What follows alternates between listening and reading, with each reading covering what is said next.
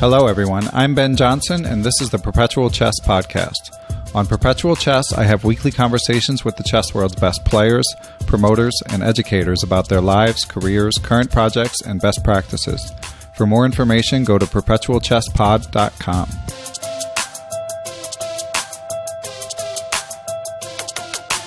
Hey everyone, I'm Ben Johnson here for another episode of Perpetual Chess with International Master David Pruess. David, thank you for coming on the show. Hi Ben, thanks for having me. Cool title. Oh, thank you. So for the listeners, we're just going to be honest. We just had a little snafu with the recording. An unnamed podcast host may have kicked his computer in the middle of the recording, and it had not yet saved. So apologies to David, and thanks for being a good sport about this. If it's good enough to do it once, might as well do it twice. Yeah, we were in the middle of a really nice conversation about the history of chess.com, which we'll get to. But first, we're going to talk a little bit about David's current life. So David lives in Berkeley. And as we had mentioned, David, tell the listeners your news of your new job that you'll be doing coming up. Yeah, I'm super excited to have just gotten a job as a 6th and 7th grade English teacher for next fall after spending this past year as a substitute teacher.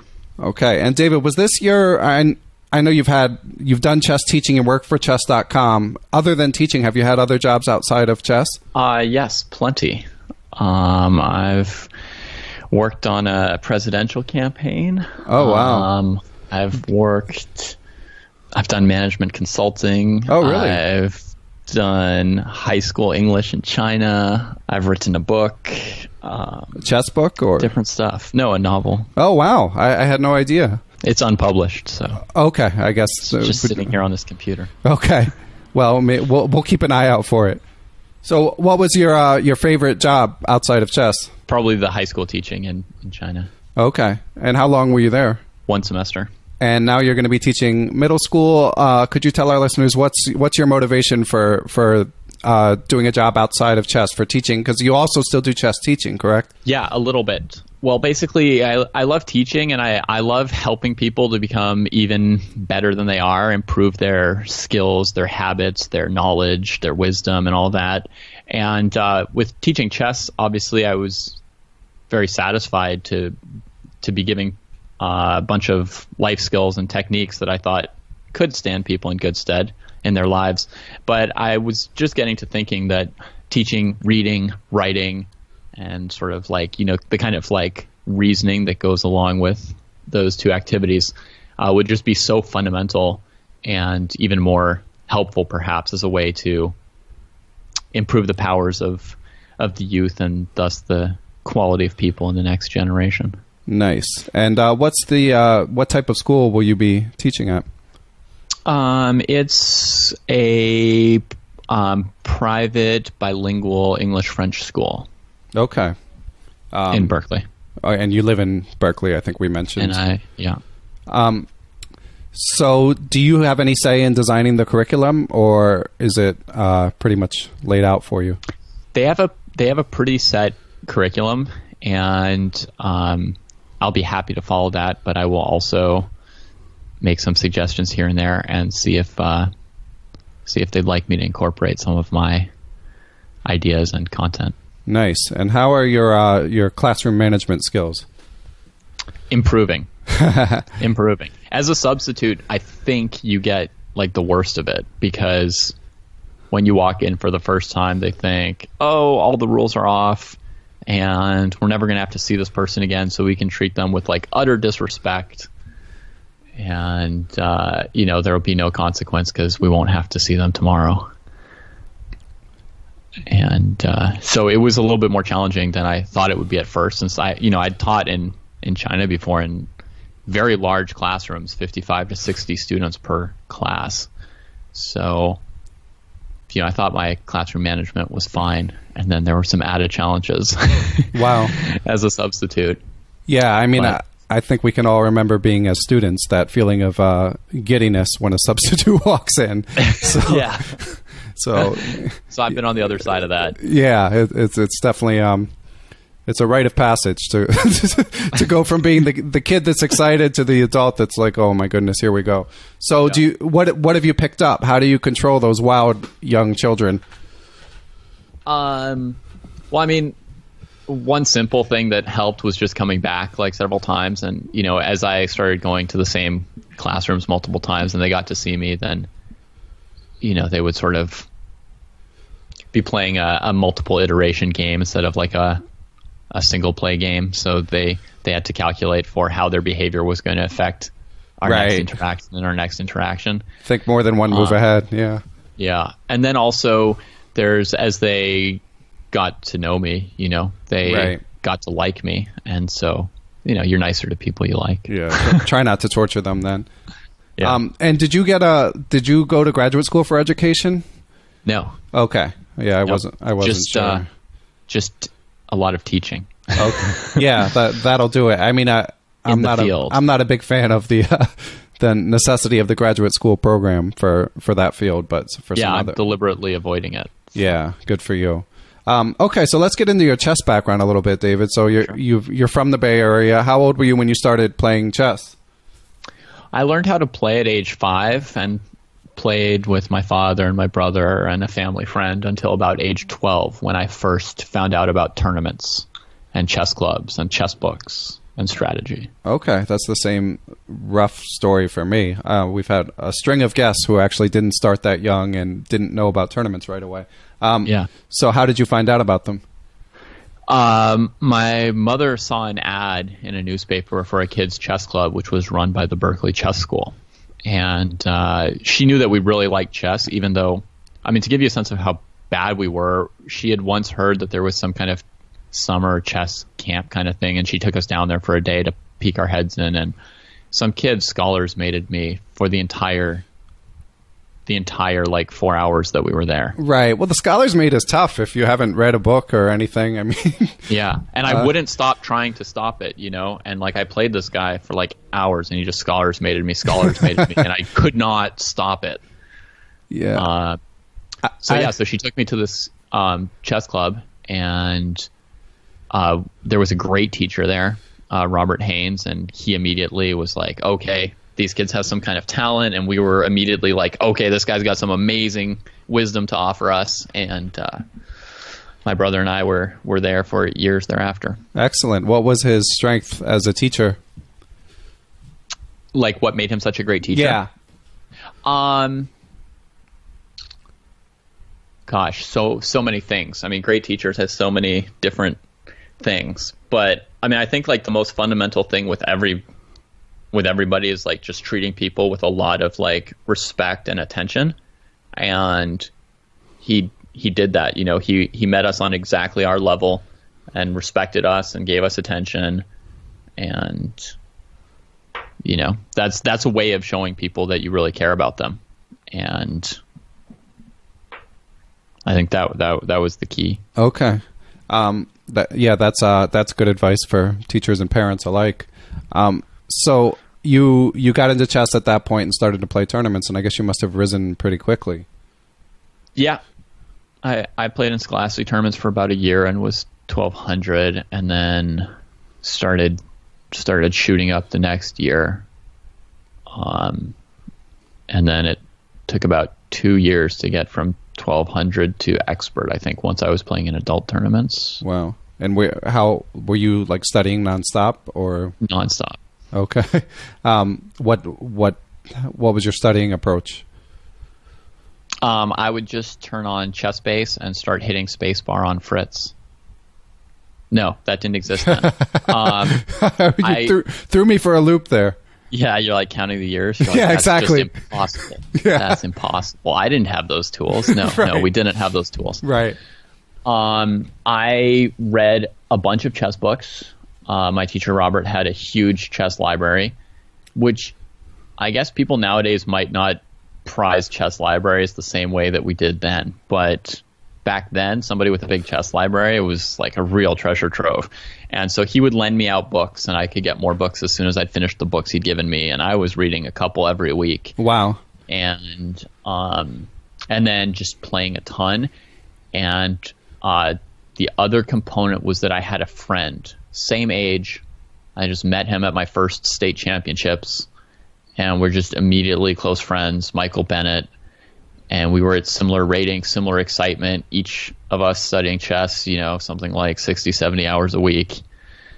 And we would just talk together about every game we played in tournaments, and play practice games against each other and send each other we would annotate our games on paper, right? Like writing out, we go to the quads on Saturday, then on Sunday we're at home and we're like writing out annotations to our games on paper, and then like trading it with each other and putting comments on what you disagree with in the other guy's annotations. Man. And just arguing all the time about every position. Huh. That's inspiring. 60 to 70 hours a week. My mind is kind of blown. Did you find time for school too? Or was this like a summer? I was at school. Okay. I was at school. But I would study chess in class, right? Nice. You must have done that. Book under the table sort of thing? We all did that. Yeah. I mean, I was a daydreamer and I certainly thought about chess, but I don't think counts. I don't think I actually had the book under the table. I was busy. Counts. Yeah, okay. Yeah. Once you get to a certain level, and you can work on some problems in your head, that totally counts. And I would play matches against myself in my head. So yeah,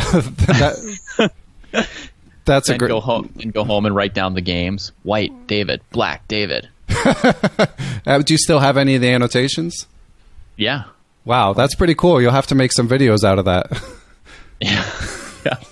David versus David. What would it have been, like 19, or I guess around 1995 or something? Yeah, something like 95, 96. Just beating myself in the Evans Gambit and stuff like that. That's hilarious. You should really do that.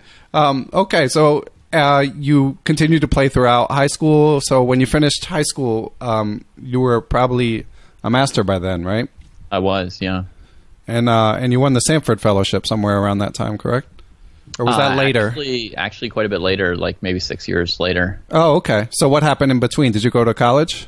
In between, I went to college. And in college, I tried doing the same thing I'd done in high school of studying chess while I was in college and playing in tournaments. And it just completely didn't work out my freshman year. I played in an IM Norm round robin in San Francisco. And I hadn't really had many round robin tournament opportunities by that point. So I was really excited to play in this event.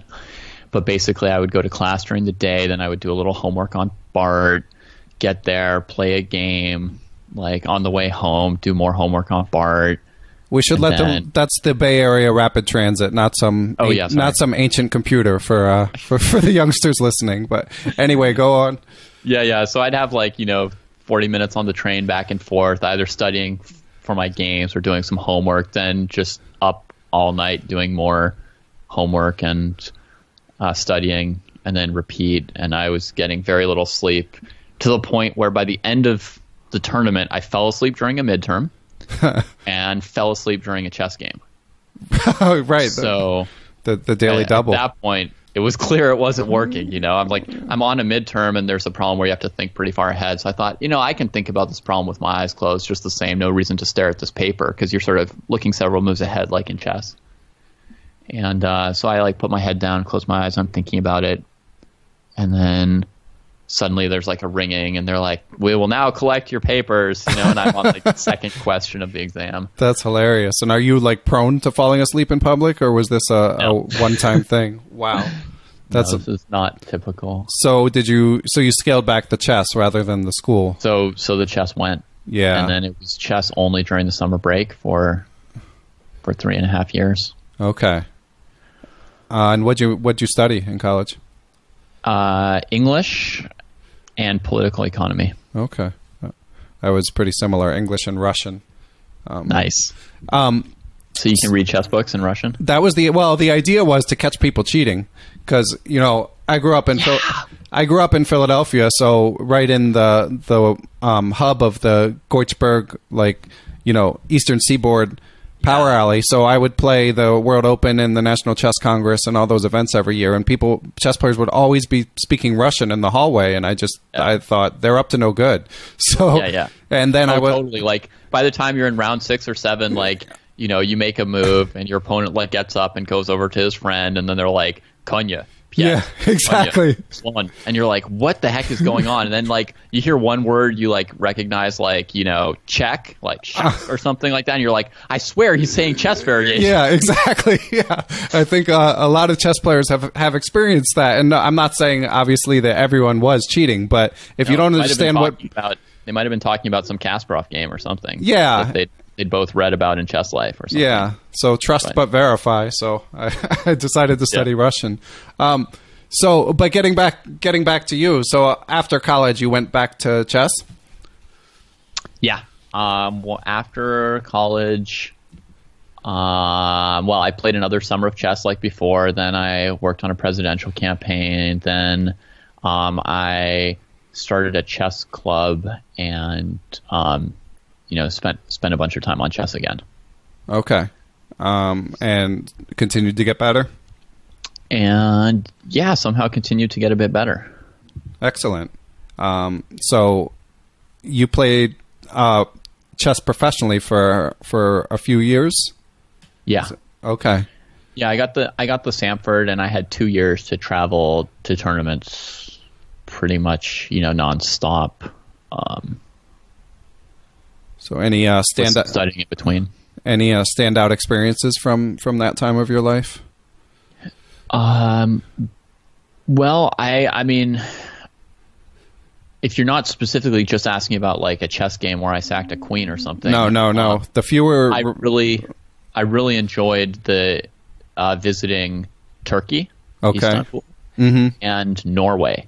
Nice. And those were really, really awesome experiences. The people in Istanbul were so friendly. It was just awesome. I was so happy there every minute. I got really sick to the point where I couldn't like communicate really, and some taxi driver like took me around to like see a doctor and get medicine and stuff like that. I didn't even know where he was taking me or anything, and he just like took me around and like told people what was going on. I had no idea where I was or what was happening.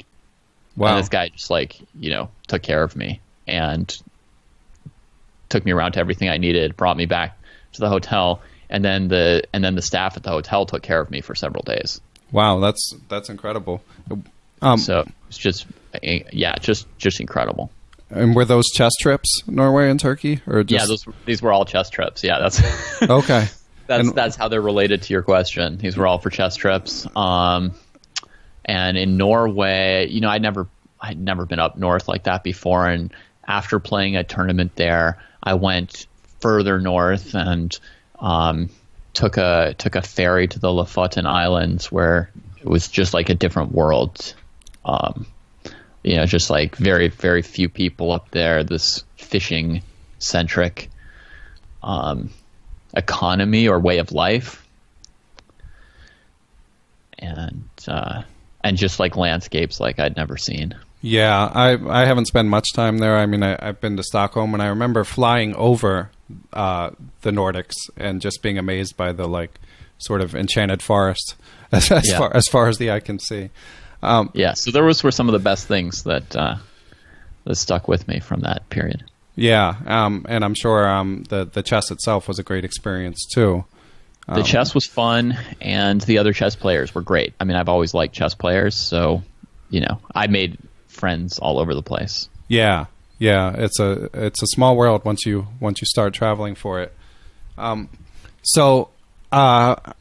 That takes us to Sanford was 2006, and I believe. I know, since we recorded a little bit and lost the recording, that you latched on to chess.com soon thereafter. Is that about the next major chess life event in your chronology? Yeah, that was my next step from professional chess player to director of content. Okay, yeah. So I can now tell this story that David met Eric and Jay, the co-founders of chess.com, along with Danny Wrench at the same tournament in the Bay Area in 2009. How am I doing? December 2008. So you're only off. You're only off by about 1 week. Okay. Yeah. All right. So why don't you take it from there, David? So as I was telling you before, the timing was really fortuitous because I was just at this point where I was ready to move on from being a professional chess player. I'd reached a point where I felt like my focus on my own chess was really only focus on myself and not doing anything for anybody else, and that I needed to be contributing in some way to other people in their lives and so on. And this is not because I think that professional chess shouldn't exist and that it doesn't contribute anything, but specifically, when somebody like Carlsen or Caruana or somebody, when they go and play chess tournaments, they're creating something that is enjoyed and shared by probably millions of people around the world. And when I was playing in tournaments, I was not creating in that kind of way. So it was really, as a 2400 player, it's really just, if you're not going to make 2700, you're really just doing it for yourself. Okay, and let's dig into that a little bit, because I think a lot of people 2400 is obviously, it's amazing, and for a lot of listeners, it's hard to comprehend the difference between, say, someone 2400 and 2600 or 27. So, what is it that you felt like separated you from a level of, obviously at the very top, Carlsen and Caruana, but even say top 100 in the world? Yeah, I barely could articulate and explain what separates me from 2,500 rated players, with whom I can compete and with whom I've talked a lot, and I've got some sense of what skills and knowledge they have that I don't. But 27 to 2,800, that becomes kind of unfathomable how much more skill they have than me, and I'm not even qualified to say what their advantages are. So it's just across the board, most likely. Yeah, I'm sure. I'm sure they're better at every single thing, and they probably know more about millions of specific positions. Yeah, I don't want to go too deep on a nature versus nurture discussion, but I am a little curious. What do you like? Do you think they just retain things faster or process faster, or is there one standout trait that they have? I don't think so, because I think that I've learned that people play and learn chess in different ways. And even if we each come up with the same bishop takes h6 sacrifice in some position, the method by which we each arrived at that move might be completely different. Some people might have calculated, some people might have just gone with their pure intuition, some people may have logicked out how many pieces could transfer to the king side for either player. Even when calculating, people do it in different ways. Some people visualize a chessboard. I can't really picture a chessboard in my head. I just do it completely differently. I just keep track of where the pieces are as pieces of data, knight on f5, comma, bishop on g4. Huh, interesting. So I think everybody does it in super different ways. I think that if the top players have a unifying trait, it's probably how they react to losses. That's my number one thing I look at in young players in order to evaluate what their odds are of becoming really good, is how they react to losses. Because if you're crushed by it, that's not good. And if you don't care about it, that's also not good. Well, not good from a perspective of eventually getting to 2,700. There has to be a certain degree of being upset, but super motivated to improve on it rather than discouraged. That's interesting. And where did you fall within that spectrum that you mentioned? If you lost a game, I think that I'm at a pretty good place there. I don't smash my hotel rooms, but I'm pretty darn upset and really motivated to study. So I think I had a pretty good learning attitude and a pretty strong degree of motivation. Okay, sounds like a recipe for success. Yeah. Yeah, you would think. 24... Some other things missing, I guess. Yeah, it's so hard to quantify. Obviously, even the level from me to you, it's hard for me to quantify, but definitely, I do feel like my experience was other people were, for one thing, they could just calculate better. And that's not to say that I couldn't have gotten better, but there does seem to be at least something innate in both calculation and memorizing lines, which obviously becomes more important every day in chess, like it or not. Okay. Moving on from this digression back to chess.com. So you started in 2009. And tell us a little bit about the early days there. So chess.com was looking to add expert content to their site, because up to that point it was a user content website, like outfits like YouTube were at the time. Now YouTube also has sort of, professionally produced content, right? But the original concept was just like a platform for users to upload whatever. And chess.com similarly, 1,000 rated players would be trying to learn chess from articles written by 1,200 rated players, or that kind of thing, right? Mm-hmm. So they wanted to get professional players to work with them, and professional chess players were very reticent to sign on with chess.com at first. They hadn't really heard of them, and I don't know how to put it. They a lot of them basically wouldn't give Eric or Jay the time of day. Wow. And that was why they had come to my chess tournament in December, to try and meet some professional chess players in person and see if anyone would take them seriously. So what was the very initial meeting? How did you guys cross paths? Actually Eric had contacted me a year before to ask me about a job sort of translating or porting some exercises into Chess Mentor. And that was when the site was, not even a year old. And at the time I was too busy with my tournaments, and I didn't have time to do that, specific task. So I declined it. And then a year later he contacted me and said, "Hey, I saw that you're running this tournament. Can we come by and meet some of the players?" And I said, "Absolutely." So then he and Jay showed up, and after the round we all went out to dinner, a big group of the players along with them, and they asked us about being professional chess players, and we asked them about their website, and and of the big group of professional chess players there, it was Danny and I who were really interested and excited about what they were doing. Okay, so this is chess.com Vice President Danny Wrench, and I imagine a lot of listeners have heard the interview that I did with Danny, but if you haven't, he goes deep into the history. So David's just going to give us a little bit of his perspective. So you started to work for them after that meeting, and you were actually an employee before Danny. Yeah. I started working for them within a month of that tournament. Because as I said, I was ready to make this change and decision, and I guess they'd probably been looking for someone to do what I did for them for a while. And you were the content director, one of the first video producers, right? Mm-hmm. Yeah, one of the first products that I did as content director was videos. Okay, what else did you do?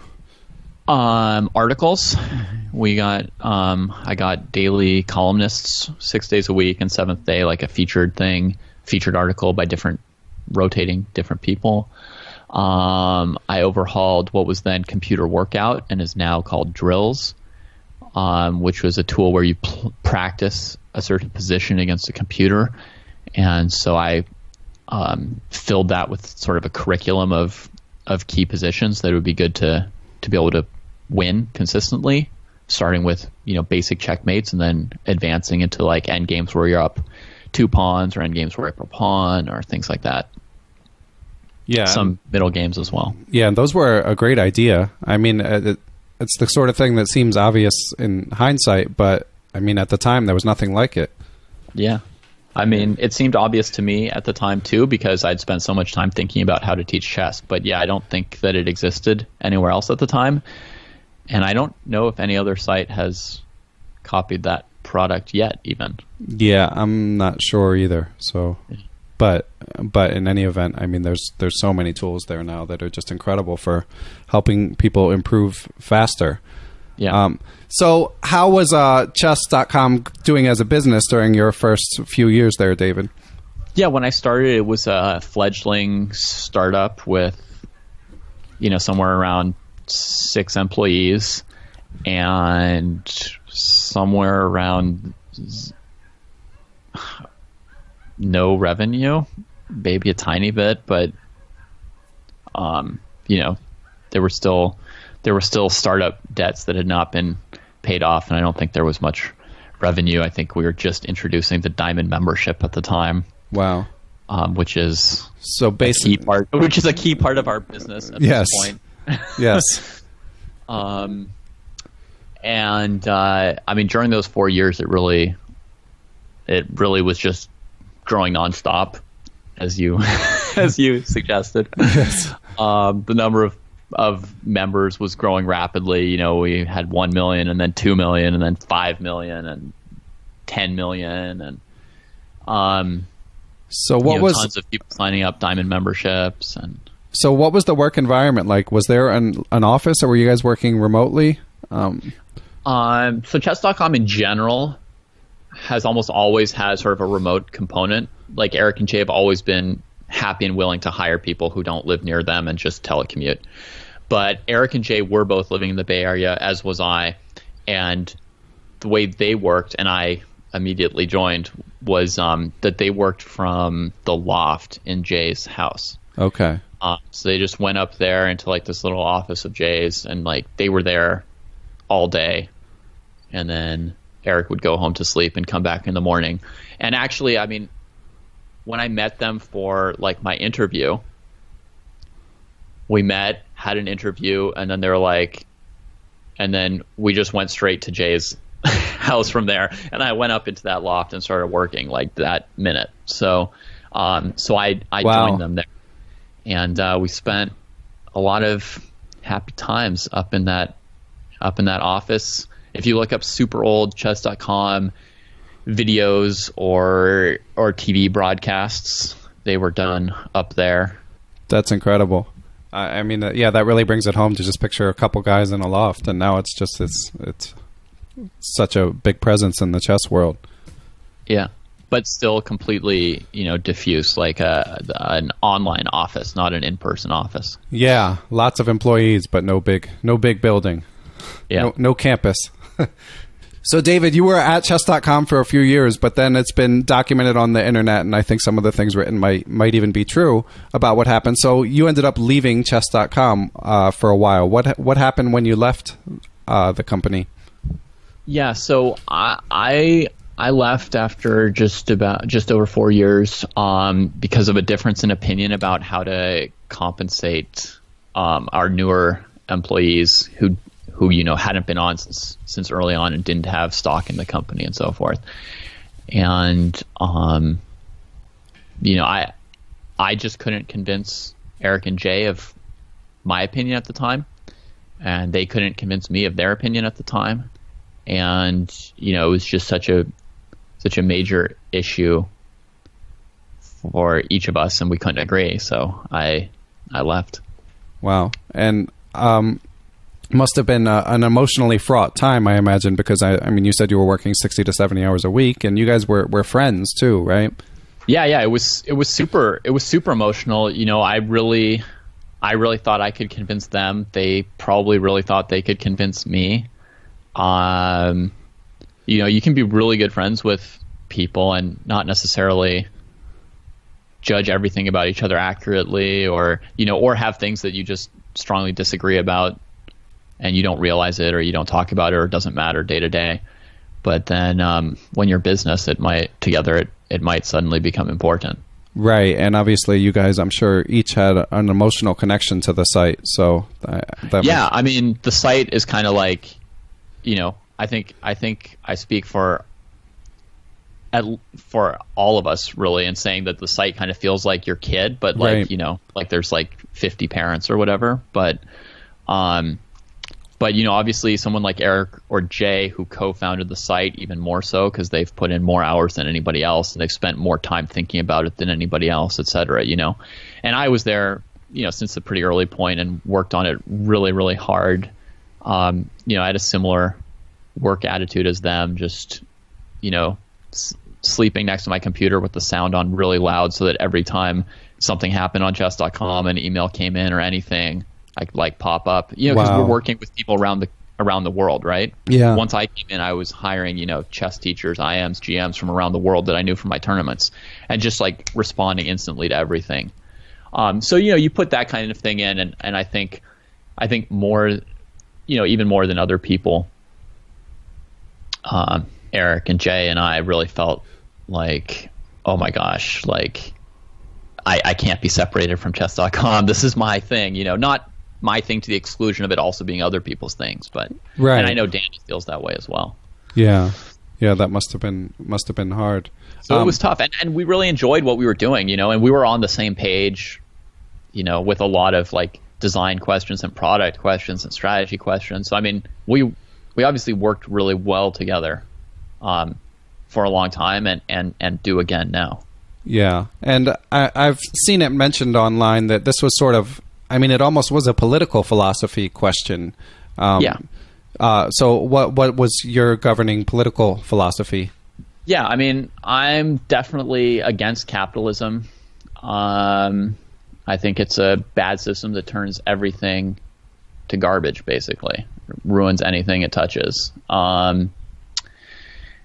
Like our planet, for example. But right. You know, so kind of I guess kind of some brand of communist. Not that I would say that I specifically know exactly how society should be arranged, only that it's really obviously arranged wrongly right now. And I do agree in general with the ideas that, you know, the people who put in the work should all own part of the work they do. So, you know, that was a different perspective. Right. So you don't, I mean, we'll try to limit the politics discussion to not too long, but I am just curious. Yeah. So you don't have an overarching view of like how governments should function and like capital should be allocated? I have a ton of ideas. I have a ton of ideas about it. I don't have the knowledge, and I don't think the data is out there for anyone to claim they have the knowledge to say exactly how how society should best be organized. You know, I've got a bunch of ideas of things we could try, and then you would have to gather data about how it worked or didn't work, right? And then incorporate that data in revisions of your system. Right. But I certainly believe in, like, you know, communal public ownership of, you know, major resources like land, air, water, and other means of production. Right. Okay. Yeah, I'm sure not everyone listening will agree. I'm personally not. I'm not too far from you, okay. But I mean, in any event, it's germane to the discussion of chess.com because obviously, like, that makes it, you know, a tough baby to split if you guys just are coming from totally different angles about like how companies should be arranged. And a lot of people thought when I published my blog post finally about why I'd left, a lot of people thought that it was a personal attack on like Eric or Jay, saying like, you know, this person is specifically like greedy and terrible. But the real thing I was trying to make was a political comment. I was trying to talk about it very generally and with, you know, no specific examples or very few specific examples about chess.com or anybody who worked there. But that, you know, for example, we believe in a democracy, in a democratic way of like organizing social life, but then corporations are basically very hierarchical, kind of structured like a dictatorship, not like a democracy, right? Right. So I was trying to make that point, like maybe decision making should be spread out a little bit within a corporation instead of being sort of a dictatorial structure. And, you know, similarly that profits should perhaps be divided out a little bit more equally rather than being concentrated among the same people who are the decision makers. And, you know, this is like I was trying to make a structural argument. Let's put it that way, not a personal argument. Right, which is obviously easier to do since this blog post that you mentioned came out much later, as you said, right? After the dust had settled. Yeah, it was published about 7 or 8 months later, after I'd had a lot of time as you said, it was like emotional. I was really upset about leaving chess.com. So I waited a long time to write it, to make sure that I was writing a structural, philosophical, political post, not like I wanted this and he wanted that, and now I don't have my candy. You know, kind of emotional thing. Right. And luckily for the listeners, this story has a bit of a happy ending. So you are back at chess.com now. Yeah. As of January 2016, I started recording stuff again for chess.com because in December they had instituted something which Eric and I had already been discussing again for a bit, but they'd instituted a profit share that was more than what I had asked for in 2013 before leaving. Dare I ask if you feel like vindicated in any way, or is it not? I mean, I feel like ecstatic, happy about that. You know, I don't have this like huge like desire to be right about things. And I think to be like a good chess player, you have to be like that. You have to be like interested in finding out what the best ideas are, not in like trying to have your ideas be best. Right. Now to find out what the best ideas are, you need to argue like as well as you can for your ideas. That's the only way to truly test them. And you need other people who will argue for their ideas, right? So you need to say like this outpost on d5 outweighs the bishop pair. And you need to like put everything you have into proving that, and then the person you're working with needs to put everything they have into their opposing viewpoint that the bishop pair is going to outweigh the outpost on d5. Which it does, by the way. Oh, does it? I'm just kidding. I was thinking Sveshnikov, but my point is like you need to really argue your opponent, your position fiercely if you want to get to the best idea. But ultimately, you can't have a stake in what idea is going to turn out to be the right idea, because otherwise you can't properly evaluate as you learn what the right idea is, right? So yeah, in the trading business they say you should have strong opinions weakly held. Yeah, I've heard that. So it's exactly like that, you know, like I need to fiercely argue my opinions, but I'm not set on having my opinions be right or wrong. Okay. Well, I mean, it sounds great. I mean, profit sharing is not communism per se, and I mean, but it's a great step towards it. Yeah, I don't know exactly where I come down on that. Like I said, definitely sympathetic to your view, but it certainly gets complicated when corporations are involved. Human society is complicated. Certainly. I mean, an individual person's complicated, right? So now a million people milling about with intersecting interests. Yeah. But certainly with you on the broad question of government allocation of resources, I think we're not terribly far apart. So now you're back at chess.com. You're making videos. You're going to be teaching full time next year. You're married, right? Yeah. Do you have any kids? Yes. How? I have one. Oh, nice. How old? 2.5. How are you liking parenting? I love it right now. Yeah. The first 8 months were difficult for me, and then it just became increasingly awesome and entertaining from there.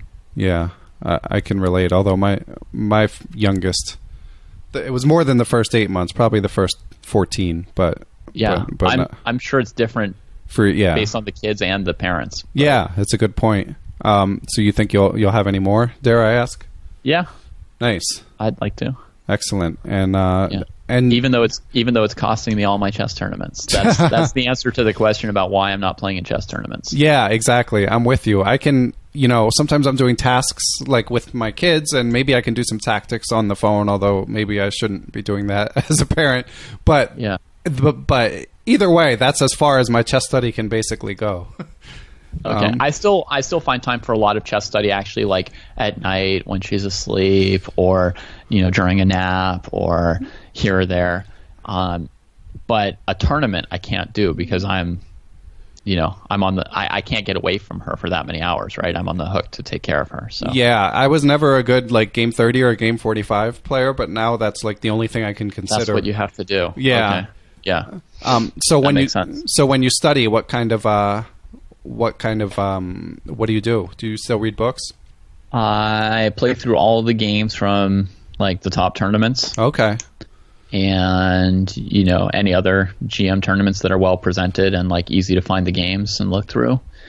And I do tactics and I analyze games sometimes. Like, so I've been able to play one tournament this year and one tournament last year. So that gave me, you know, 6 games each year to analyze my own games. So do you spend like multiple sessions going through those games? I have to, because my time is like in 15-minute chunks. Right. Sometimes, okay. Sometimes an hour, but certainly not enough to like do like a full game analysis, which is like, you know, 20 hours or something. Right. Wow, 20 hours? No wonder you're stronger than me. So do you have, doing all this chess work on the side, do you have any ambitions of like playing again someday?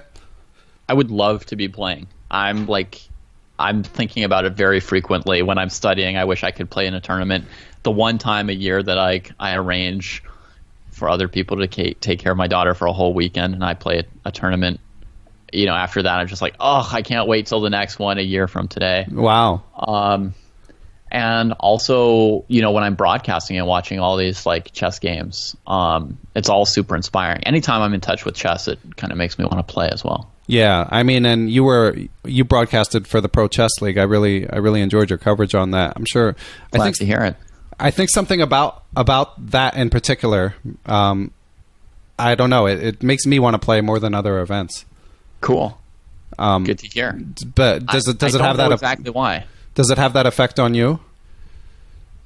No,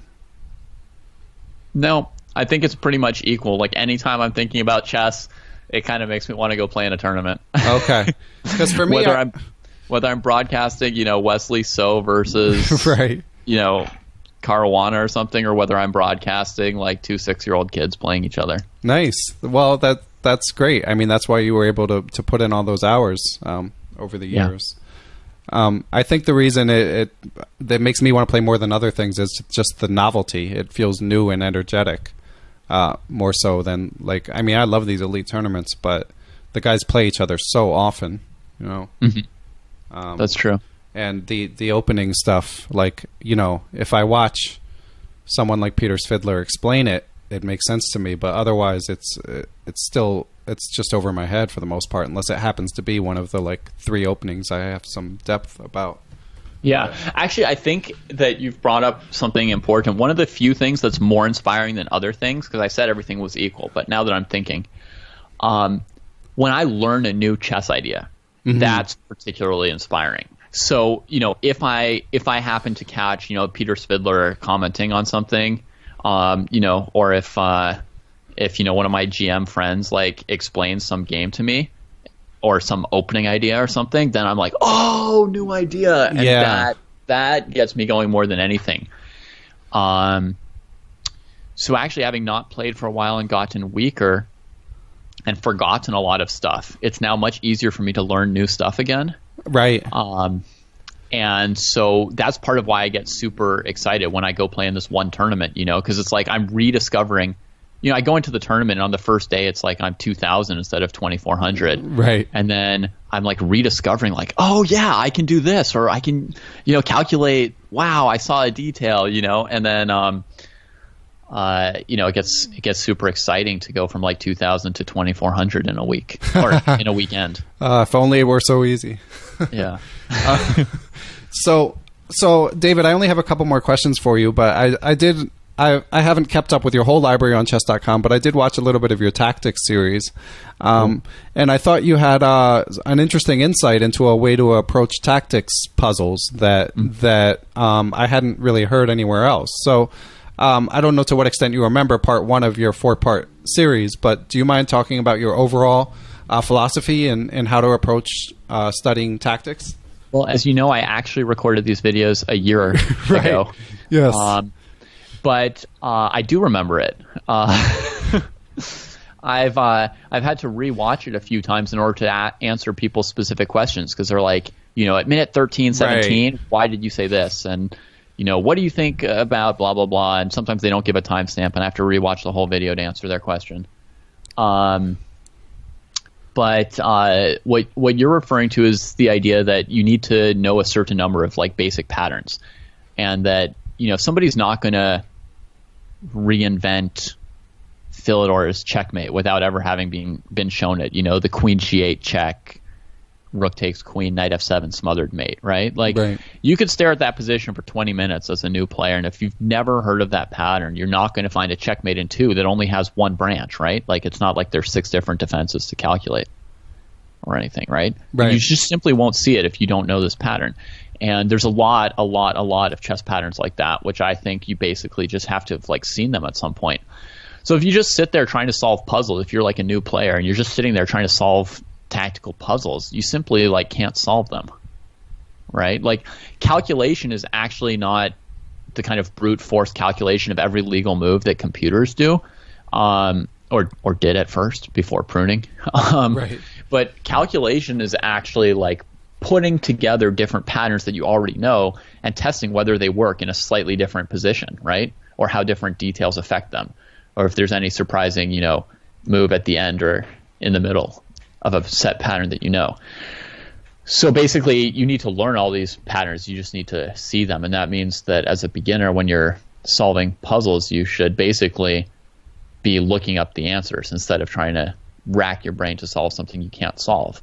Look at it quickly, and if you can solve it within 30 seconds, probably you already knew that pattern, then move on. And any problem that stumps you for more than like 30 seconds or a minute, you probably just don't know that pattern. You need to just look at the answer, then review the answer a bunch of times.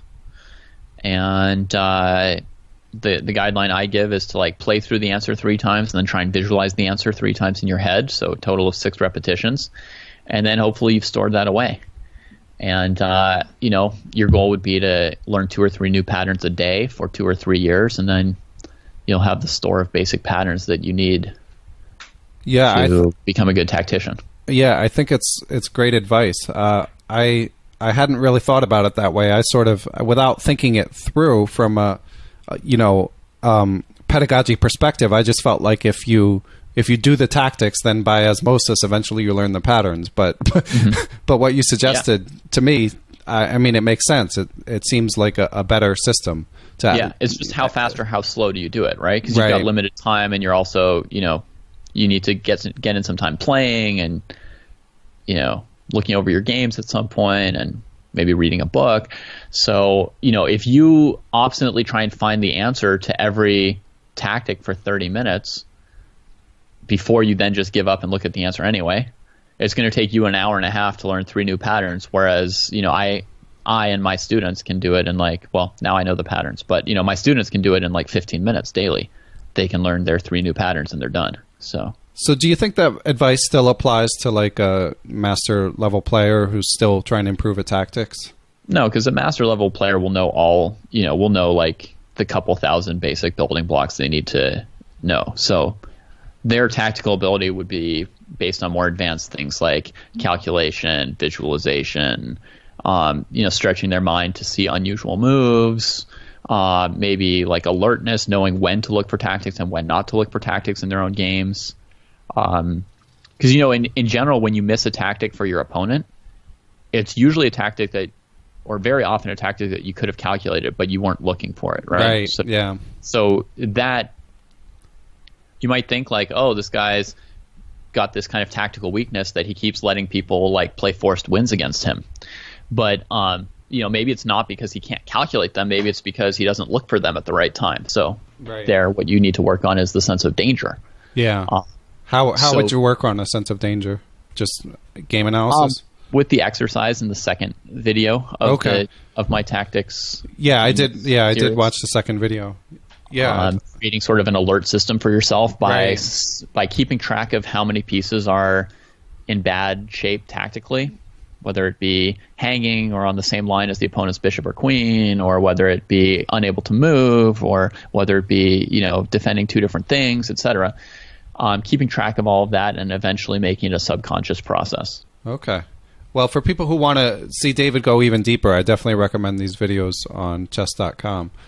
Yeah, it's just the 10-second version of a 20-minute video. Yeah, and I'm sure you've got more in the pipeline that I can ask you about some other day. Before I let you go, David, do you have any standout chess book recommendations from all that reading you did in your teenage years? Yes, lots of them. There's so many good books. Basically, I go by author. If somebody writes a good book, probably all their books are good. So, Lev Polugaevsky, Yasser Seirawan. Basically, I'm just going to give you author names, and you can read anything by these people. Yasser Seirawan, Garry Kasparov. I've heard of him. Yeah, really, really good chess author. Yeah. I liked Alyechin, Bronstein, Fischer, Botvinnik. Well, with Fischer, I'm going to say specifically my 60 memorable games more than Bobby Fischer teaches chess. Yeah, I figured. The most sold chess book at some point, I think. Yeah, I've got my copy. Yeah. Cool. Well, thank you, David. Is there anything else you want to say before I let you get on with your life? Yeah, the one thing that I would like to tell everybody about is chess broadcasting. I think that turning chess into like an exciting thing that you can watch on your internet TV is super, super fun. That's what I'm most like excited about right now, trying to come up with different chess television type shows, like the Speed Chess Championships or the Pro Chess League. And I'm really looking to up my game as a commentator.